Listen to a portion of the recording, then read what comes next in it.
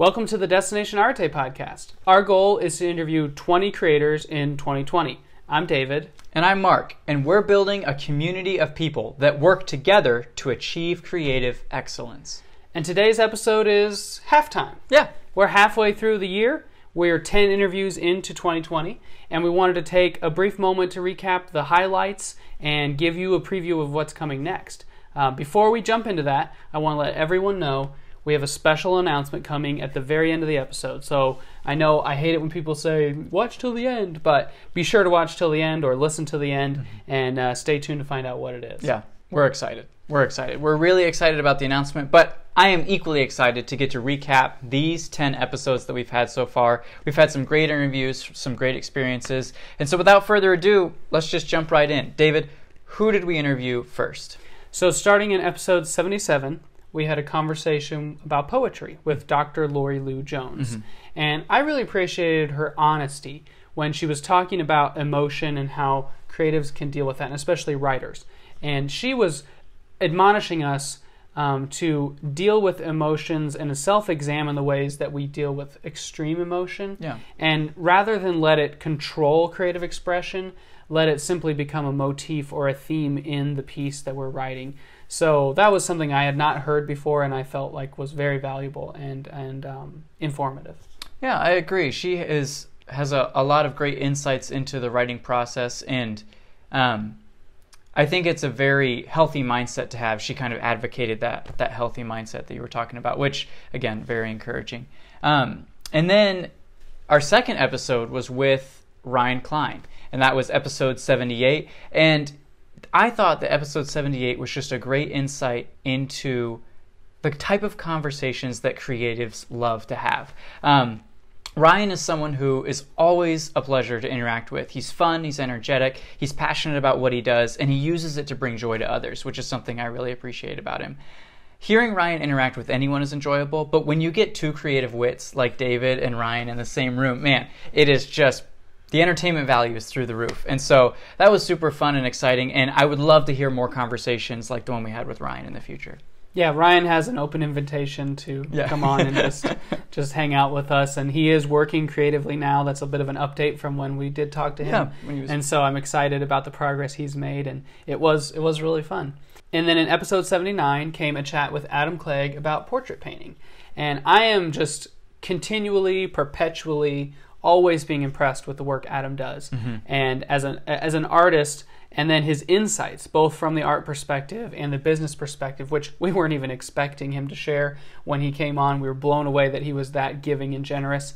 They were invaluable to any aspiring creator, whether you're a fine artist or not. And so that was one of my favorite things from episode 79 with Adam Clegg. Yeah, Adam Clegg is a great communicator. He is an amazing teacher. I've learned from him firsthand in both workshop and private art lesson settings. And if you guys at all get the opportunity to attend a workshop that he is giving, or even take his online course, the instruction that he gives, he's an extremely clear communicator, and he is also just so knowledgeable about a subject matter. So again, yeah, that was just a real privilege. I'm glad we got to sit down and have that conversation with Adam.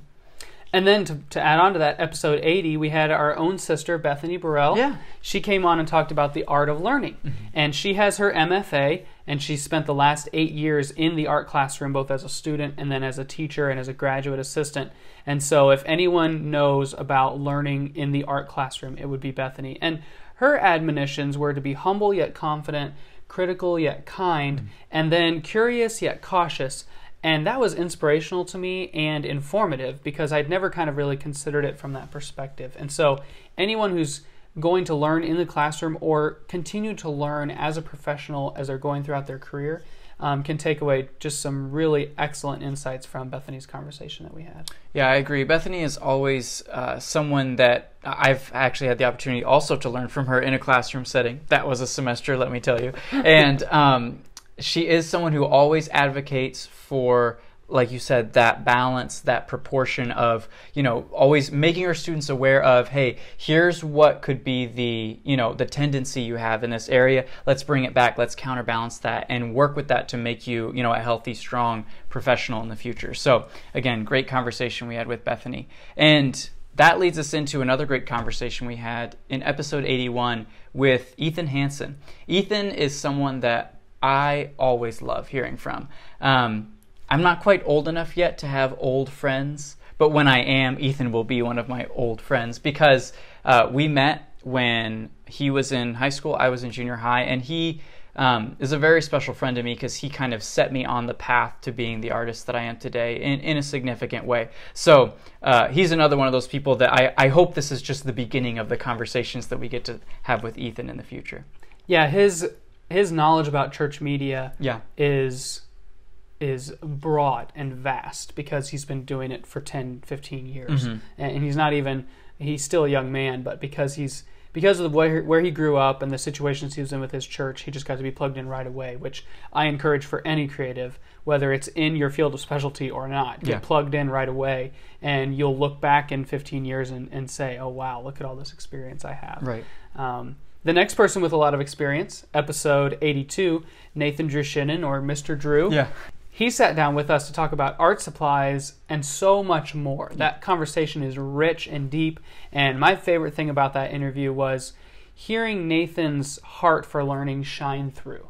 And you can tell just by listening to him talk that he's in the business of art or teaching art because it's his passion, and not because he just wants to pay the bills. And when you find someone, you come across paths with someone who is passionate about what they do and is good at it, and it's just a result of their life work kind of flowing into that thing, you got to just soak it in as much as possible whenever you're around them.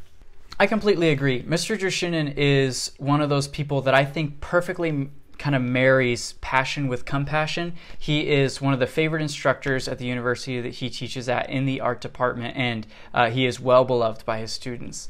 Another tremendous professional who is also loved by his students was the individual we got to interview in episode 83, and that was actually the first time we got to sit down with an animation professional. And that's something that I was super excited about. David got to sit down with Mr. Dave Rogers. And Mr. Rogers has had a seasoned career in the animation world. And I think that he is someone who, to me, is the epitome of loyalty and faithfulness. Yeah. That's not something that our generation is known for. So to get to just hear his testimony of how persevering in a skill builds value both to you and to the people that you interact with was, I think, an invaluable lesson in that interview.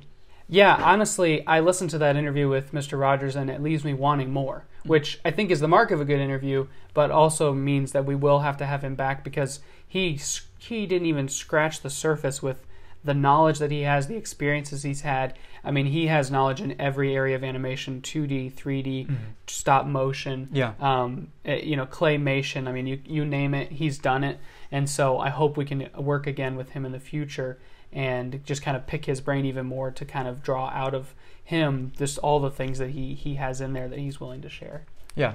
Another creative that we hope is just the beginning of our interactions with was the professional we got to interview in episode 84, and that was Drew Shetler from Meridian Films. He is someone that I've wanted to talk to for a long time, and getting to hear your interview with him was so inspirational. As soon as the interview was over, I jumped out of my seat and I started fist pumping the air because I was so excited about the sort of kindred passion that he had, that he shared. It's so encouraging to see another believer who is passionate about educating the church in the arts, and also just so inspiring to see him pursue everything he does with a spirit of excellence. He's someone who is really dedicated to his craft and believes that has virtue and that can bring God glory. So again, Drew Shetler, just another one of those people that we hope is just the beginning of our conversations with.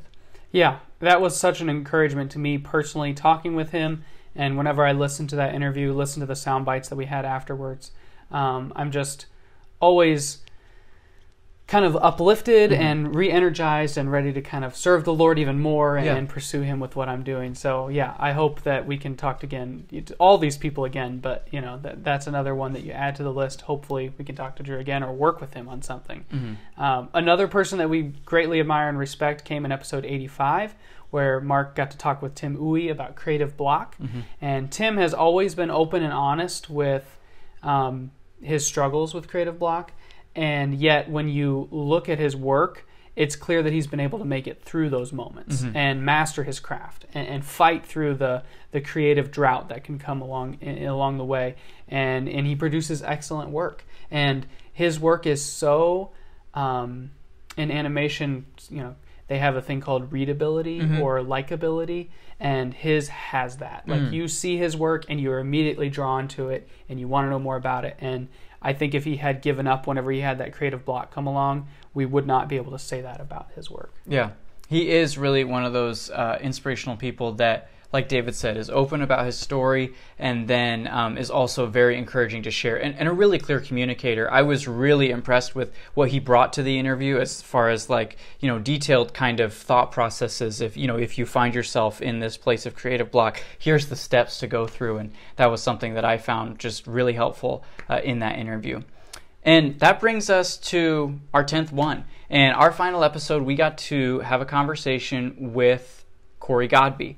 And Corey Godby is a professional illustrator. He has worked with Disney. He's worked with the Jim Henson Company, a variety. He has also a lot of his own projects that he does. And I really appreciated his insights into those personal projects and how those have furthered his career. He really did a good job of encouraging us and creatives in general to pursue personal work and see what that is. I can't even begin to say as eloquently or say with as great effectiveness the ideas that he did. So go and listen to that episode with Corey. It was just a tremendous privilege to get to sit down with him and talk. Yeah, if you're ever at a point where you feel so down on yourself that you want to give up, he has the roadmap for how to get out of that point in that interview. Go listen to Corey say in episode 86, this is how I got out of that place in my life, which was incredible for us to hear a professional admit to that, but also be so succinct and precise with, this is how you get out of it. So we were so grateful to talk to Corey and be encouraged by that.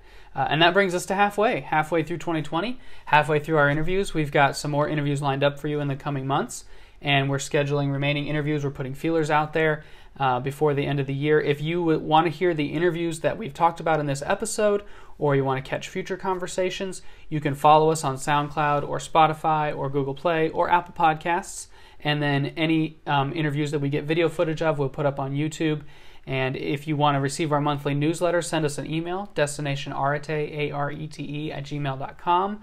Or if you have ideas of who we should interview, you've got someone that you've got a connection with you think would be a good fit for the pod, connect with us on social media. We're on Facebook and Instagram, Destination Arete, or like I said, shoot us an email with their name and their contact information. We'd be happy to reach out to them. And we've also got a website. And is there anything on the website? Absolutely. The entire first chapter of Launch, our first Destination Arete webcomic, is up on destinationarete.com. So just go to destinationarete.com/launch, and we've re-uploaded now that we've got the whole first chapter finished, and so you can read it from start to finish in a nice format, and it's really looking good. So we're excited about that. Thank you so much to Patrick Farley for all the tremendous work that he's been doing on that. You can follow him at Patrick Farley Art on Instagram. And man, I'm really looking forward to continuing to work with him to create future chapters and get those up for you guys as soon as possible. All right, it's time. It's time for the special announcement. Thank you for listening this far. Mark, go take it away. Okay.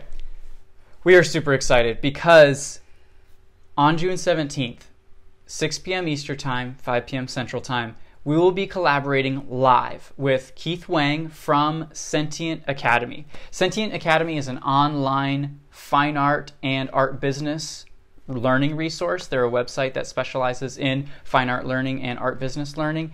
And I'm currently taking their Art Business Fundamentals course. That's right. And I have learned so much. The value that they give you for your dollar is just... I was blown away. I was expecting, I got the amount of value I was expecting from the whole course in the first video. And I was like, you're kidding me. And I am just blown away by how open they've been. They interview professionals. They have people from all different types of areas in art come in and talk and give their expertise, as well as Keith's expertise really shines in the course from his business background. And that's what we're going to be talking to Keith about. We're going to get to interview Keith and pick his brain specifically about art business questions that I know I have and that a lot of other people have as well. So we're looking forward to that, a live event on June 17th at 6 p.m. And where can they find that, David? Sentientacademy.com. So tune in to watch live on the website. There'll be a link to the live stream. And then the audio of our conversation with Keith, we will share with you on our podcast, probably just the highlights. We might edit it down so it's not... I think it's going to be a live stream for an hour, which will be amazing to get to talk to Keith for that time. Right. But then it'll be available on the podcast 2 days later. And then if you end up subscribing to Sentient Academy, there'll be a possibility of being able to find the archives. So we're pumped about this opportunity. Yeah. And we're excited to be having Keith on as our 11th interview of 2020. And so with that, we will see you guys next time.